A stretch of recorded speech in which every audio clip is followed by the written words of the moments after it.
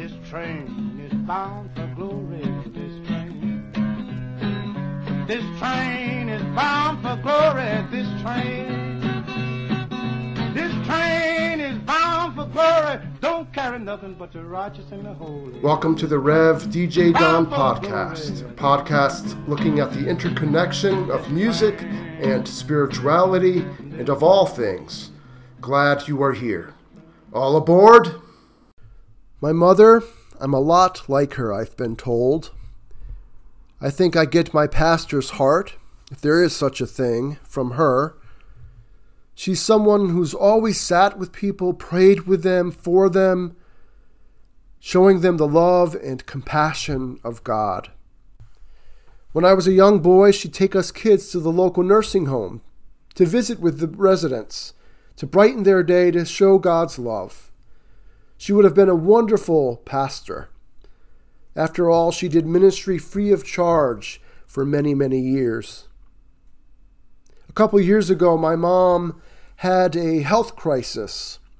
She had triple bypass surgery after a heart attack. The surgery did not go as well as we hoped for. Her recovery was complicated. It led to a stroke and brain surgery within a couple months of the heart surgery. Thanks to her tenacity and God's grace, she made it through this difficult time. She's still with us.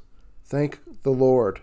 Yes, the significant health crisis took its toll. She is thinner, a little frailer, a little more dependent than she was, but her heart is as God-blessed and compassionate as ever, and her mind is sharp.